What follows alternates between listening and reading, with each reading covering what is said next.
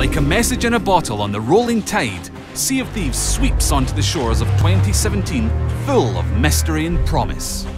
All the new features of update 0.1.1 mean that players picked for our next playtest face the dangers of an expanded world and a skeletal uprising as they venture far across the open sea.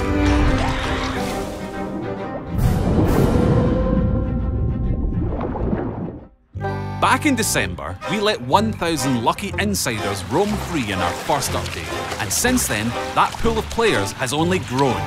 As we've pushed back the boundaries of our world, you and your fellow rascals will now find many more places to plunder. How many more? Nobody knows. Well, we do, but there's no point in spoiling it, is there?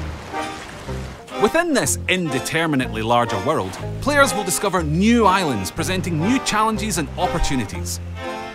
One might come with a hidden cove to anchor in safety while you shovel up loot. Another might let you perform a daring getaway after grabbing another crew's gold. Just look before you leap, as fall damage is now definitely a thing.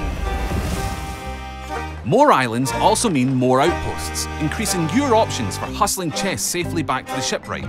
This should make it easier to avoid the ganking that some of you feared during our first update, which is how the cool kids refer to treasure-related blunderbuss incidents. While you're off adventuring, make sure you don't let your guard down, not with the rattling remains of long-forgotten pirates prowling the islands. They may be gutless in strictly biological terms, but these old scallywags will still come right at you with rusty guns blazing, so your crew members need to watch each other's backs. So that's our latest update. There's still so much more to come, but for now, we hope you can join us to search and skirmish your merry way through the new, wider world of Sea of Thieves. Cheers!